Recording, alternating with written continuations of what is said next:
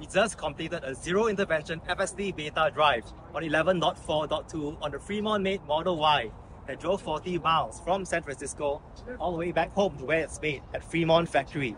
This is the place that started it all for Tesla. It exclusively makes the Model S and X, and they also make the 3 in Y. We got a chance to tour the factory.